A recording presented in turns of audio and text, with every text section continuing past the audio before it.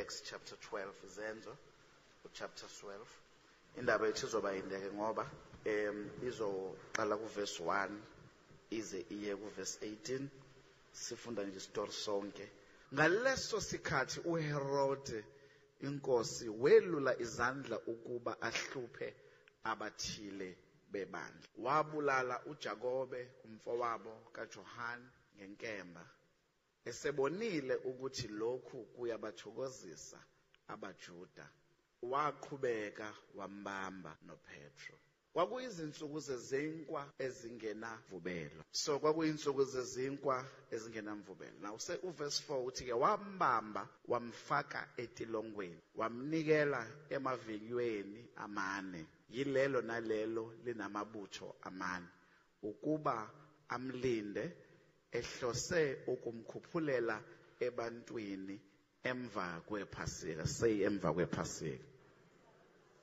Akusho ukuthi ke uzombulala nini bazalwane emva kwePhasika. Okay, now note lapha ku verse 4 kunamaqoqo awu4 abantu abawu4, okusho ukuthi kunabantu abawu16 abakhona abagade labantu. So amaqoqo awu4 abantu awubawu4. Ngakho ke uPetro wagcina etilongweni, kepha ibandla lamkhulekela ngesineke kuNkulunkulu. Verse 6 uthi ke the night before Herod was to bring him to trial, Peter was sleeping between two soldiers. Now note this, bound with 2 chains, and sentries stood guard at the entrance. Now ngamanye amazwi kusho ukuthi nangu uPeter la nyangizwa bazalwane uboshwe ngeketanga. On the right hand side kunesosha eliboshwe ngeketanga noPeter. Niyang understand bazalwane? On the left hand side kunesosha. So uPeter mayiphakamisa isandla saka left nje ephenduka, kusho ukuthi isosha liyavuka bese liyazothi uPeter uyanyakaza. Nikhona bazalwane? Naka right ngokunjalo kunesosha eliboshwe noPeter ngeketanga elilodwa, naka left kunelinye isosha elibothwe noPeter ngeketanga elilodwa. But amasosha esewonke mangaki bazalwane? 16. Then suddenly an angel of the Lord appeared, and the light shone in the cell. He struck Peter on the side and woke him up. Quick, get up, he said, and the chains fell off Peter's wrist. Then the angel said to him, put on your clothes and sandals. And Peter did so. Wrap your cloak around you and follow me. The angel told him. Peter followed him out of the prison, but he had no idea that what the angel was doing was really happening. He thought he was seeing. Now verse 10, they passed the first, the second guard, and came to the iron gate leading to the city. It opened for them by itself, and they went through it. When they had walked the length of one street, suddenly the angel left him. Verse 11, then Peter came to himself. Now I know without a doubt the Lord sent his angel and rescued me from Herod's clutches and from everything the Jewish people were anticipating. Verse 12 says, when this had dawned on him, he went to the house of Mary, the mother of John, also called Mark, where many were gathered, were praying. What were they doing, Bazarane? They were gathered, and what were they doing? They were praying. So, bebe nzadi lapaya, bebe tandas. Betandazelana. Ukuthi Peter phuma. Angithi ngiyakhumbula ukuthi kushiwo njalo ukuthi ibandla laqhubeka leza njani? Lakhuleka. Okay? And they were praying. Now Peter knocked at the outer entrance, and a servant girl named Rhoda came to answer at the door. When she recognized Peter's voice, she was so overjoyed, she ran back without opening it and exclaimed, Peter is at the door. Okay? You are out of your mind. Uyakula wena. Uyahlanya. There is something wrong with you. Bashonjalo. When she kept insisting, that it was so, they said it must be his Tishingelo, it cannot be Peter. But Peter kept on knocking. And when they opened the door and saw him, they were so astonished. And verse 17 and 18 says, Peter motioned, which wenzegane, who said, tell James and the brothers about this. And then he left for another place. And verse 18, who said, in the morning there was no small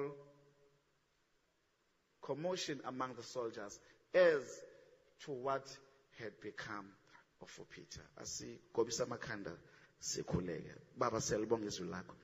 Sicela ukuthi silikhulume ngokuzehlisa, hayi ngokwazi, hayi ngokujwayela, hayi futhi nangokuphakama, kodwa ngokukholwa kuwena Moya Ngcwele egameni lika Jesu Kristu omuhle nophilayo kube ngona phakade. Amen. Now, the story is la maliqala iBhayibheli lithi kwakuwumkhosi wezinkwa ezingenamvubelo. Ngalesikhathi, I just want to give a little bit of background khona nizo understand. Peter uboshiwe, James usebulewe. In fact, bonke bagcina bebulewe bonke, all the apostoli in the first church bagcina bebulewe ultimately, but babulawa ngendlela ezihlukene nangesikhathi ezahlukene. uJesu usehambile, and remember abaJuda were against uJesu in the first place. Angithi niyakhumbula bazalwane. Okay, were against uJesu ngoba one, they did not believe ukuthi uJesu is the Messiah. Number two, but well, the starting on number one, but uqamba manga akasiyena uMessiah. Bona uMessiah in their minds bamlindele, kodwa bamlindele ukuthi uzofika ngendlela ethize, despite the fact that over 40 prophecies were fulfilled ngoJesu econfirma ukuthi indeed he is the Messiah. From ukuzalwa kwakhe ukuthi uzozalelwa esitebeleni eBethlehem, all the way to ukukhula kwakhe, all the way to ukubethelwa kwakhe, and now so ibandla ke ngalesi sikhathi lesi it was being persecuted. uJesu was kwaqala ngepersecution yakhe up to the point yokuthi bayambulala. Mase evukile uJesu, as we know, he ascended after 40 days. He then ascended to ubaba. Then sizwa ke eBhayibhelini story sika Stefani, the first martyr ekubhalwe ngayo, noma victim yokubulawa ebulawela ibandla likaNkulunkulu. He was resolute ukuthi noma ngabe kuthiwa ngibulawela indaba kaNkulunkulu anginankinga, if kukuthi ngibulawela ivangeli, so be it. Bakhona abazalwane. So then we hear ukuthi ibandla lahlushwa lashawa. Kodwa ke mawukhumbula, I always say, if ngingedwa nje ngizicabangela ngithi, I think abapostoli nabo, they had become very comfortable at Jerusalem. And I don't think it was a bad thing, the persecution, not to bulawa kwabo per se, but the persecution yabasizwa. Ngoba uJesu ngesikhathi ekhuluma ebashiya uthi hambani niyoshumayela ivangeli eJerusalem, eJudea, and to the outer part of the world. Angithi bazalwane. So bona bahlala eJerusalem, bahlala in the district of Judea. They were very comfortable. So it was a persecution eyabasiza ukuthi baphambe bayolokhoza. Ngoba kwenye inkathi kunezinto ezayenzeka empilweni yethu sibone ngathi i-persecution kanti uNkulunkulu sikhipha out comfort zone. Nikhona bazalwane. Sometimes kwezinye izinto ezenzekayo kusuke kube ngathi persecution kanti uNkulunkulu uzama ukusikhipha kwi-comfort zone. So at this point bakwazi ukuhamba basivangeli ko-Turkey, basivangeli ko-Iraq, basivangeli in the various regions of the world, baya ko-Corinth, ko-Greece, etc., etc. They were able ngenxa persecution. But ke la sizwa ngoPeter naye khona abantu asebebulewe, and as a result of ukuthi vele khona asebebulewe ku-clear ukuthi noPeter naye usuku lakhe selumfikele. Now the only reason eyenza ukuthi uPeter angabulawa ingoba ababengeke ngokwe-Jewish law bam-execute ngesikhathi somkhosi wesinkwa semvubelo. So qale umkhosi wesinkwa esingenamvubelo. So makuphela umkhosi lowo kuzobe sekuba yiphasika, uma kuphela iphasika hayi kusho ukuthi uPeter sekunjani seziyamshela ke naye useyahamba useyakagoqa nyawo. Kodwa ibandla noma lazi ukuthi uPeter usefikelwe isikhathi sokufa kwakhe, kodwa ibandla lithi iBhayibheli laqhubeka lakhuleka. Likhulekelani ibandla na? Ibandla likhuleka ngoba laza amandla aloNkulunkulu elikhuleka kuyena ukuthi yebo ijudgment isiphumile, and ijudgment uma isiphumile, and at this time iBhayibheli is so clear in this story ukuthi inkosi uHerodi inhloso yakhe kwakuplease amaJuda. Hayi ngoba kahle kahle enenkinga nebandla, kodwa uHerodi his main intention is to please the Jews. Ngoba kuyenzeka kwenye inkathi umunye umuntu akuzonde kanti akazi ukuzondelana ngoba uzonda omunye umuntu. Umbuzo ukuthi yini inkinga yakho? Hayi umbuzo enkankaza kanti hayi inkinga yakho ingoba khona omunye okhulume kabi ngawe, hayi ngoba yena enento eyinkinga angayibamba ayibambekayo, angayipointa ebambekayo. Inkinga nje ukuthi ngoba wena awufuna umncubi. Hawu nekhona bazalwane. So nomfundisi umntambo useyayireka ke, niyazi into enjalo, useyayireka ke naye, hayi uyambona akasakukhulumisi. Hawu ngenzeni ukusibana awenza ngalutho ingoba uzama ukuplease lo omunye afuna ukuba closer kuyena.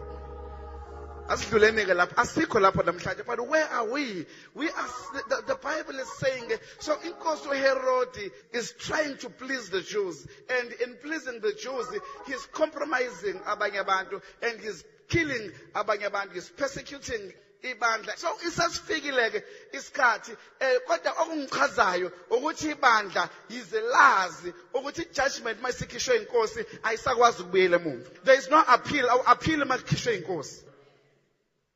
Akhona indawo ongaphinda aphile kuyona. Now here there is no appeal. Esingenzeka ngoba inkosi isilikhiphile izwi ukuthi imele uPeter abulawe. Shout and say the judgment isikhishiwe. So judgment ke uma isikhishiwe awuna chance. I want to emphasize that. Uma judgment isikhishiwe akekho ongayireversa emhlabeni. Akekho onamandla to reverse the judgment ekhishwe inkosi. Ngoba inkosi is the highest decision making person okhona la endaweni kaJuda, and inkosi uHerodi had issued the judgment. Nikhona bazalwane. So lithi iBhayibheli, so liqhubekeke lichazeke istory ke ukuthi hayi wahamba kanjani. Namhlanje angikho ekuphumeni kwiprocess yokuphuma kwakhe. Liyachaza ukuthi wayiboshiwe, kwakunabantu abawu-16 ababemgadile, nizwile bazalwana ngithi nabantu abawu-16 ababemgadile, kuno oxhume ngala, kunophinde futhi omunye oxhume ngala. So it's not a problem, akunankinga. Kucacile ukuthi kwakona ukuthi aphume la. You see, Moses invest abantu abawu-16 ukugada umuntu oyedwa. Kusho ukuthi lo muntu umthatha njengesigebengu esikhulu ngempela. Ngicela ukuyiphinda le. Yabona Moses investor abantu abawu-16 ukuthi bagade umuntu oyedwa, isiboshwe sisodwa. Kusho ukuthi leso siboshwa leso si high risk, and kuclear ukuthi ufuna ukwenza isibonelo ngaleso siboshwa leso. Niyazi into enjalo bazalwane. Ngifuna nabanye kade bese basafuna ukuya kuChristianity babone ukuthi le Christianity ayikho, lo Jesu ungumqambe manga. Ngifuna ukwenza isibonelo ngaye. Nikhona bazalwane, especially ngoba uPeter was in the inner circle, was in the inner core kaJesu, one of the three uJesu akuyi first circle yakhe. So iBhayibheli ke seliyachazaka ukuthi waphuma etc etc, and then ingelosi yamphelezela yamshiya emgaqweni. But la namhlanje sifisa ukufocusa khona, la sifisa ukufocusa khona namhlanje asikho kwiprocess yokuphuma kwakhe, kodwa uyabona yini. The church was praying for something impossible. And I love that church because they were praying for something definitely impossible. It's impossible to change the judgment. But the church understood that there is a higher kingdom than the kingdom system. The church understood that greater is he that is in us than King Herod. The church understood ukuthi uma uNkulunkulu engakithi na. So the church understood ukuthi impela bona ngokwenyama abanamandla okushintsha ijudgment. Kodwa ngokamoya banamandla okushintsha ijudgment. Njengoba ngokwenyama isimo sakho sisho kunye. Kodwa ngokamoya impela namhlanje ngiyaxoxela ukuthi unamandla okushintsha ijudgment esikhishiwe ngempilo yakho. Angiyazi uluphi uhlobo le-judgment oselikhishiwe. Angazi ukuba sekukhulunywe kwathiwani noma ngabe kuthiwa sekukhishwe ijudgment ngabathakathi bakamhlaba yalingana. I don't care. Ngizomemezela ntambama ekuseni namhlanje ukuthi ukhona ongaphezu kwako konke. Ngizomemezela ukuba ukhona uNkulunkulu. He is above everything. He is above your situation. He is above ubunzima bakho. He can turn around things. Angashintsha izinto. Angashintsha izinto. Angithi ngitshele akazi uzoshintsha izinto namhlanje.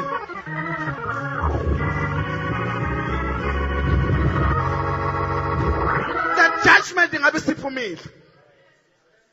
Kodwa namhlanje ngizothi ngegama lika Jesu Kristu. Noma ngabe kuthiwa le judgment ikhishwe obani. Kodwa uNkulunkulu namandla okuguqula isimo.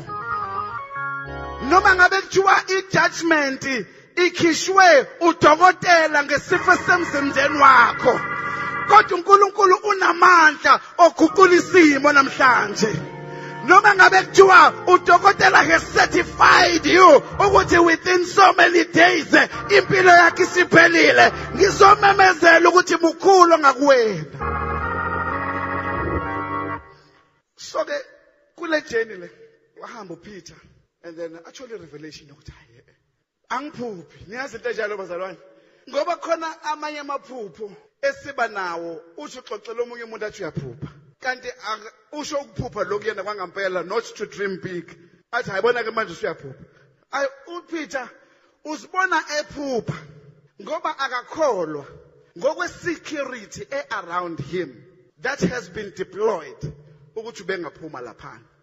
Kodwa uNkulunkulu kayenzeke umusa wakhe. So ezehamba kuPeter, bafethu uPeter wengashayi ikhwela. No. Cishe wachama kabili endleleni. Sisiphenduka esaba ukuthi lamasosha phela uyawazi amasosha u16 and it's impossible ukuthi ubengaphuma engamzwanga. So uthi mhlamba angizwile kodwa asendleleni yangijaha. So uPeter la bafuthu wayigijima. uPeter wayigijima futhi aloku ehamba ethukeza. Wayithuswa nayinyoni ngoba mfundisi understand ukuthi kunamasosha awu16 ane authority. In fact uma usuweqejele asene authority ukuthi akubulalele esidlangalaleni.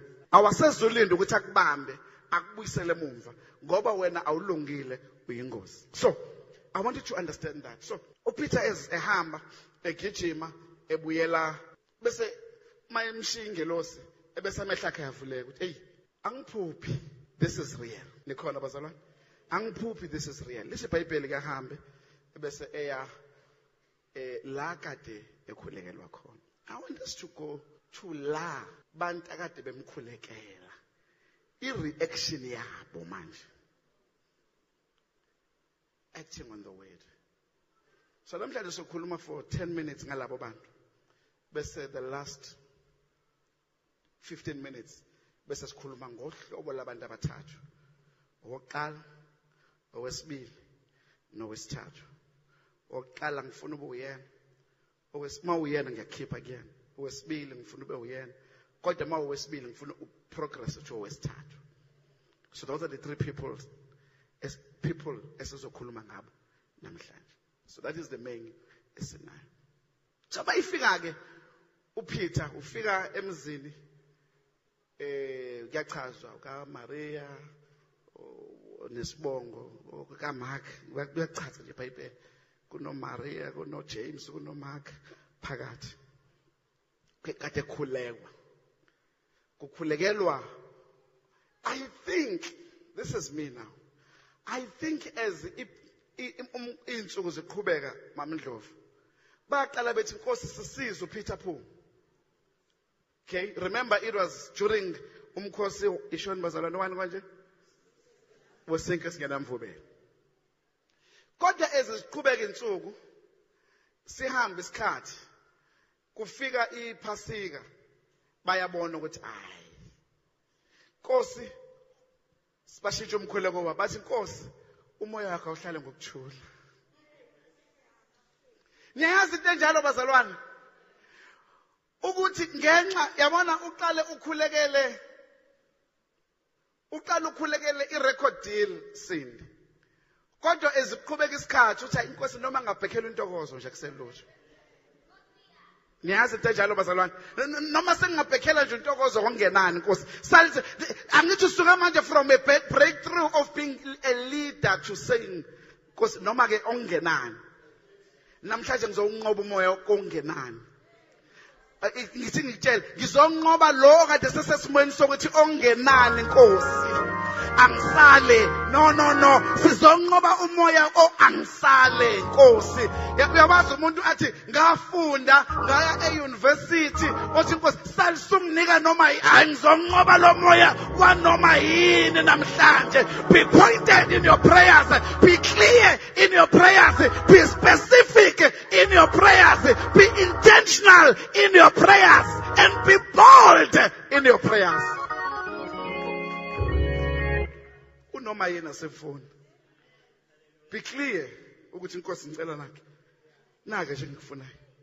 And yabona nje ungakuletha kokunye kodwa angifuni mina ngiclear ngifuna lokho. Nikhona bazalwane?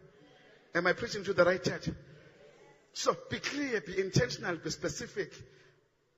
Ungathemelezi ube clear nje. So lithi ke iBhayibheli wabe esefika ke uma efika izwakhe kade bethandaza sekuphele 2 weeks bethandaza ngoba umkhosi ishoni bazalwane ngizoyize ngibambe kancane wesinkwa esingenamvubelo uba a week it's a week before the week yephasika. So kusho ukuthi mayoqala lo mkhosi it was the week, and then the following week kwase kuba umkhosi wephasika the week again. So manje sodlulile umkhosi wephasika udlulile umkhosi wesinke esingenamvubelo. Ngishaye right? Awu phela ngishayeleni izandla msaniba nomoya. Awu right. Now so it's 2 weeks bekhuleka. Hello ubani remember bathukile labantu ngoba kwabona bayitarget ngoba bayibandla. Listen, uma ulandelwa abantu noma bengamlandeli kodwa uma ucabanga ukuthi ulandelwa abantu awuzonqinqoza ukuthi uzonqinqoza niyazi into enjani futhi unganqinqoza nangezombili because please open agijima uroda ubani imini uPeter kade khulekela ukuthi uPeter phuma sekufuneka avule umnyango uroda uyabaleka. You've been praying. You now need to act on what you've been praying. Right? You've been praying.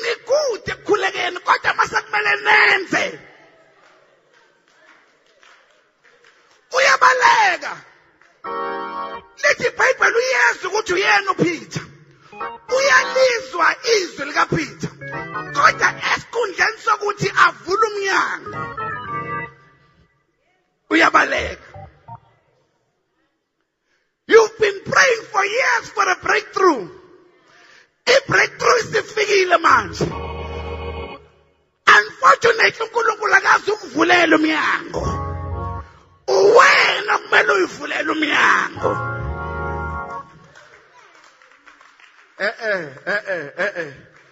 Akazi ukuvulela umnyango. For what you've been praying for. Uwena okumele uthathe ukhiye. In fact awudingi nokhiye ngoba usakuvulelile umnyango. Kodwa awusakhiyi umnyango. Okwakho is to open the door. Niyakhuleka. bese ningenzi. Niyakhuleka bese ningenzi. I remember it was 2001. 2001, I was young. Ningabi no more. Touch your neighbor and say, don't be a hater. Say, Ningabi no more. Please. Please tell us down. I was young, energetic, good looking. Oh, you see the haters. You see the haters. You see the haters. Banomona mfambe one. Bengisazoqhubeka angiyeke. Now, so lithi Bible akusho iBhayibheli uthi ukhambuleke manje. So ngo 2001 I read e-business day. Mangifunda i-business day ithi kunendoda eresignile ekade i-economic advisor ka-President Mbeki. Igama layo uMos Ngwasheng. Ho. Ngithi mina ngifuna a mentor. I don't have a mentor. So I'm looking for a mentor. I called the office, let's say presidency. Ngifonele presidency, ngithi mina ngifuna inamba yaMos Ngwasheng. Kuthiwa hey, akasasebenzi la, usebenza kuphi? Bangichazela usebenza ecompany ebizwa ngoSafi. Ngithi nginikeze inamba yakho, banginikeze. Thatha inamba, ngifonele eoffice lakhe eGoli. Ngimshiyele message. Ngithi akangazi kodwa mina ngiyamazi. Ngifuna abe mentor yami, angabuyele kumina. Ngiphinde ngeze njani? Ngoba ngithi ngiyayifuna. Ngiphinde ngimfonele. Angabuyele kumina. Ngiphinde ngeze njani bazalwane? Okwesithathu mase ngifonile. Asazange asikaze sibonana. Ithi ngixoxele at the time I'm 25 sorry. I'm young. Uma sengishiya message kwesithathu. Athi PA wakhe uthema uphinde wafona angikunikeze inamba yakhe. Cell number manje. Uthe nje moko waphinde wafona angikunikeze cell number. Thatha cell number ngifonele ngingamtsholo kokuqala. Iphinde angalibamba ucingo bese ngithumela imessage ngithi hayi imina uNhlanhla wakaKhambule ufuna ukubona asazana at the time angisahlala esigodini. I wanted to say something. I'm mentioning lokho khona uzobona ukuthi i-background ayichazi lutho. Aphinde abuyise ikhole yami athi hey mfana kithi ayi ngiyazwa kuthiwa kade ungizama ufuna ngithi mina awungazi kodwa mina ngiyakwazi ngifuna ukuthi nokuthi ngifuna ube mentor yami hamba nami. And then abesethi hey kulungile, I've got so many boards enginawo. At the time wahlala ko IDC ko standard inqwaba ama boards because when he left the office of the president as economic advisor, everyone wanted a piece of him. Nikhona bazalwane. Then athi kulungile i-diary yami ithi ngi-available eLimpopo, mina ngihlala eMaritzburg. Ngi-available eLimpopo during tea break between 10 and 10:15.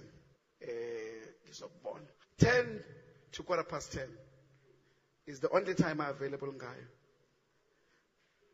Ngasuka eMaritzburg. My driver, he was in a board meeting in Limpopo. I drove, ngasuka ngo-12. I think ngasuka ngo-11 ebusuku, in fact. I drove all the way. Ngathi ngifika ngo-9:30 kwivenue la ethe angimfice khona. Ngahlala ngo-10:10 waphuma. Fana kithi ngiyaxolisa man. I was in another meeting with someone else khona la ngaphakathi.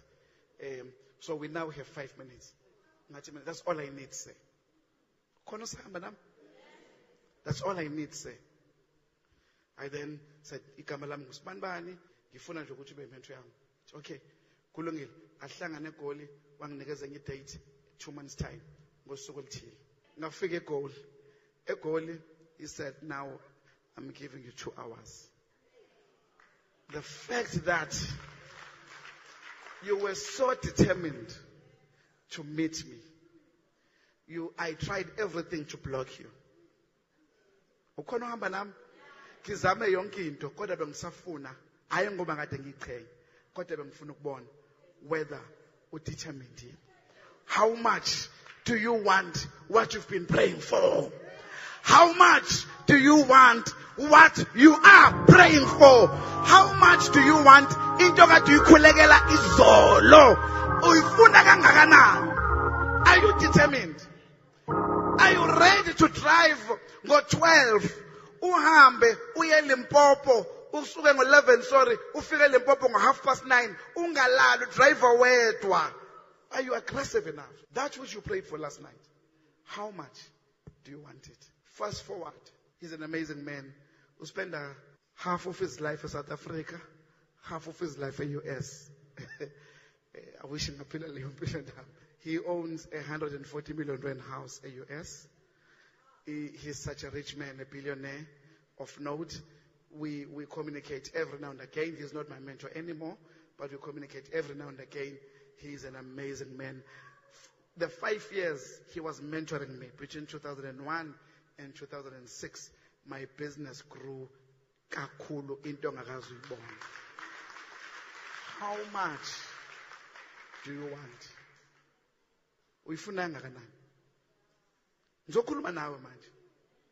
I'm giving you an example, a practical example. When your prayer okade uyenza and usuza umnyango kungqongqozo kuwona, what do? Just open the door. When that 5 minutes, in fact, I think emshadweni wethu, not I think, why call me emshadweni? I remember emshadweni. He narrated the story how I met him for 5 minutes at Polokwane and said, this young man is going somewhere. That was 2003. Are you hungry? Ngiyakubuza. Sengikuwena manje. Ulambile. Noma, we are just doing this nje. Because abanye bayakwenza. Are you really hungry? I want to see that hunger. If you are hungry. So, lithi iBhayibheli. So, Baba Mbuzo, ihambe ke indaba ithi uRhoda abuyele emuva.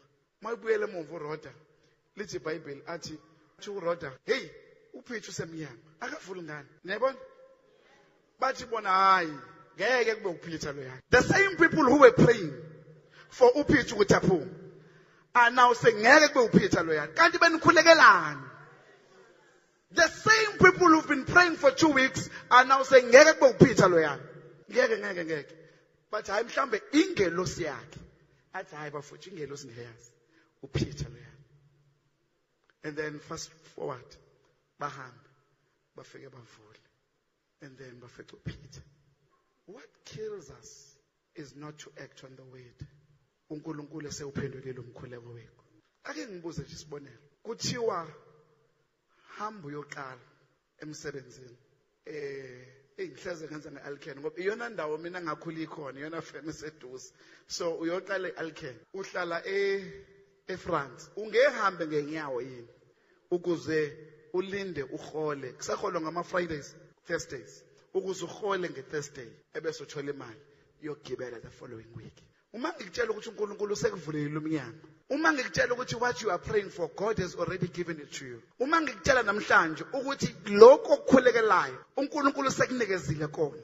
All you need to now check is Nkosi, how do I take the first step towards achieving lento onginikeze yona? Ngoba usuvulile umnyango already. Okwami, the key is not locked. Umsebenzi kaNkulunkulu is to unlock the key. Wena sekumele wehlise handle bese uphusha umnyango. And then umnyango usuvulekile. But umnyango yonke evalekile, uNkulunkulu useyivulile already. Kunahlobo labantu abathathu esiphila nabo. Owokuqala, umdembeseli. Niyabazi abantu abadembeselayo. Owokuqala othi ngizokwenza kusasa. Niyabazi abantu bokuzokwenza kusasa. Izwe life nje libulawa abantu abenza izinto kusasa. Awuthakathiwe. Inkinga yakho wena uzoyenza kusasa. Ngikhuluma nebandla right? Inkinga wena. Stop looking at people, but start looking at yourself and say, Nhlanhla Khambule, izwa listen iBhayibheli. Iya ku Ecclesiastes ku chapter 11 verse 4. Uzwe ukuthi lithini iBhayibheli. Oqala umuntu ile nhlobo ethi, hayi ngobona kusasa umdembeseli. Futhi abadembeseli abanye ke bahlukene ke kabili. Khona abayinhlobo ecomplainayo. Hayi inkinga yami angiyenzi lento uhulumeni ungenaphi ebhizinisini lakho. Hayi, lento angiyenzi ngoba ngiyahlupheka. Lento ofuna ukuyenza ayidingi mali. Kodwa idinga wena nezilo. Idinga the drive. Idinga ungathi, hey, yazi lo muntu ngijwayela kabi. Khona abanjalo. Lo muntu ngijwayela kabi mase ngibuya. Omunye ngabuya eLimpopo, ekhathele ethi hawu, lo muntu udlala ngami, sengidrive kangaka, ngangalala ubusuku bonke, ngambona 5 minutes, kanti kodwa mina ngabuya ngijabule. Ngoba I understood ukuthi lo 5 minutes has a bigger meaning. Khona uhlobo labantu abanjalo. Abacomplainayo. Complainer ayikho into ayenzayo ukucomplaina. So igama lokuqala umtembeseli. Mthinde angakuzwa mthinde.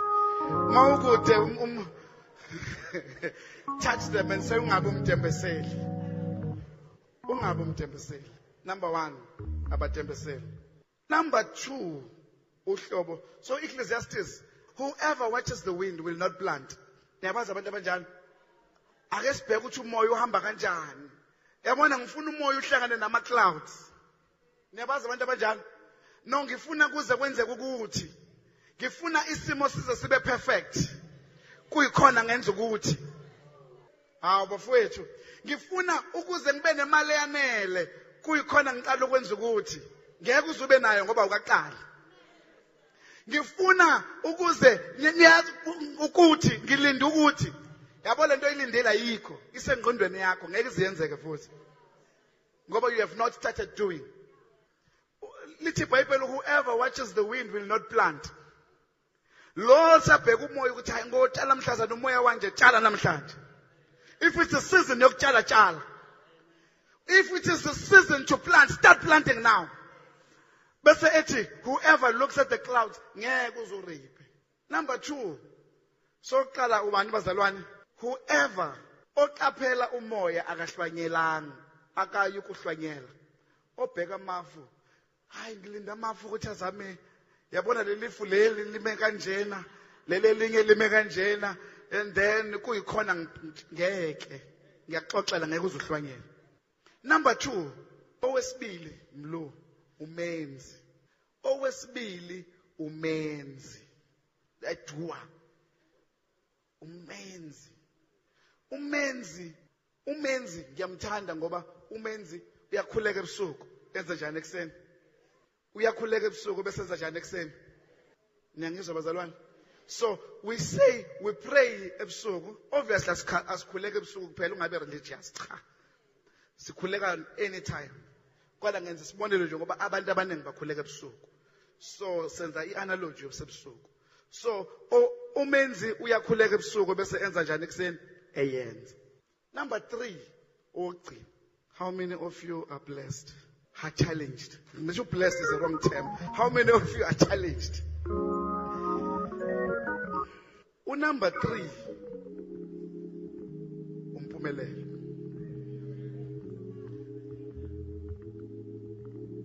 Noma number 3 umpumelelo. Into ehlukanisa number 2 no number 3. Number 2 uyenza. But number 3 has mastered the skill of success. Number 3 number 2 can do kodwa akwenze kube kuningi. Niyakhumbula ngithi alose focus noma akwenze ngepace yakhe noma so uyenza. That's what I like about number 2, uyenza. Kodwa number 3 usekwi level manje yokuthi azokuthini ngiyenza and ngiyakwazi nokuhlukanisa ukuthi ngiyenzani ngoba ngiyazi ukuthi ngibizelweni. Use operator ezingeni ukuthi angithanda ukusebenzisa igama le dimension ngoba kuzobe ngathi sengikhuluma ngama dimensions in the spirit. Kodwa usesezingeni dimension usesezingeni la ethi angisezokwenza kube kuningi, angisezongena laphana, angisengiclear manje ukuthi ngibizelwe lento le and lento engibizelwe yona I'm going to be successful kuyona. I'm going to do it with passion. I'm going to do it clear. early and I'm going to kick doors makhona kungivimbayo ukuthi ngenze number 3 akasadlali usetshintsha mayiqala kubusiswe mayiqala kubusiswe mayiqala noma yini kubusiswe mayiqala noma yini kubusiswe ngoba umpumelelo nje igama lakhe. So next week sizofocasa ukuthi uba kanjani number 3. Next week sizofocasa ekutheni how do you become a number 3. Wenza kanjani ube number 3? How do you make sure ukuthi noma yini nje ithintayo ibusiswe? Izwi lisho njalo. Izwi ngokamoya lisho njalo. But now lo mnyango usuzovula kanjani ozokususa ku2 uye ku3. Niyafuna ukuyizwa le on Sunday ube khona. God bless you.